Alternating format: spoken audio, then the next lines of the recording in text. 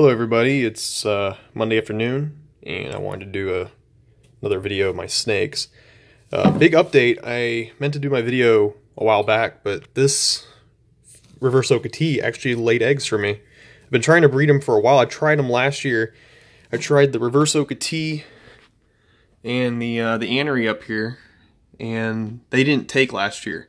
So I tried them again, and I also paired her with my butter corn snake, who I'm working on. He's getting a cage redesign right now, but yeah, I put her with him. Yeah, he's just gorgeous. And I don't know which male took, but she did lay eggs. She laid 14 eggs. They're sitting in the incubator right now. I'm going to show you those here in a minute. But yeah, it was a nice surprise. I was on vacation and I came back and she was underneath this, and she was sitting on a clutch of eggs. 14 eggs. Her first time laying, and she laid 14 eggs. So the incubator is right here.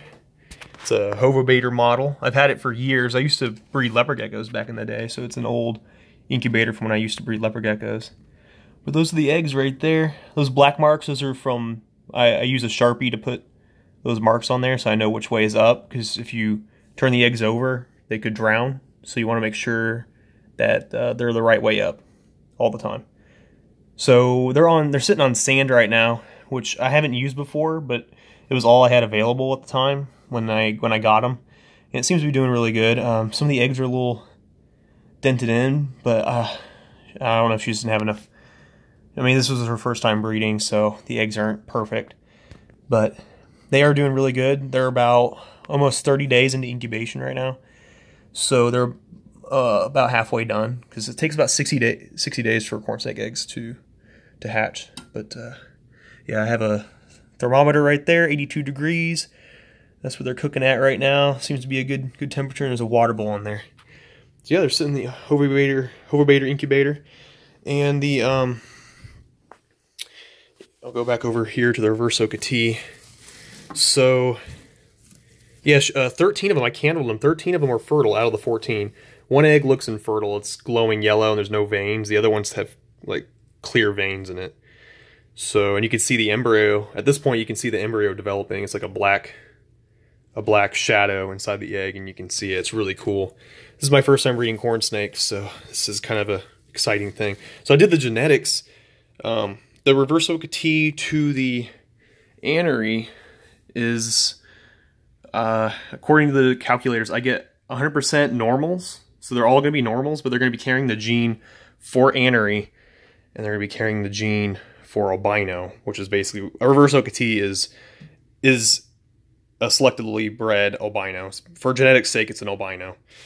But it's an albino Okeetee, which Okeetee is considered a normal corn snake, just a different region, different locality of corn snake, basically. But yeah, she's doing really good. She did really good. She didn't lose that much weight. She's so I'm giving her one adult mouse a week, fatten her back up. I don't know if she's going to lay again, because I know they retain sperm.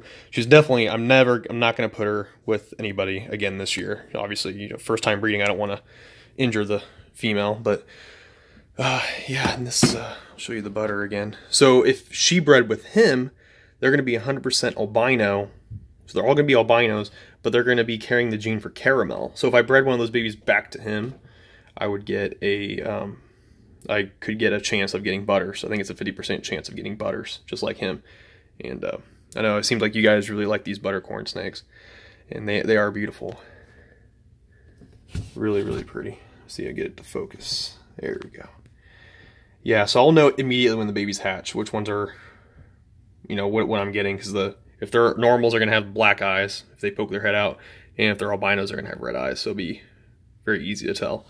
But again, I don't know if these snakes are carrying hidden genes that the breeders didn't tell me about, or the anery I got so long ago. I mean, I could have read the thing wrong. You know, I was like 10 years old. I mean, I don't remember.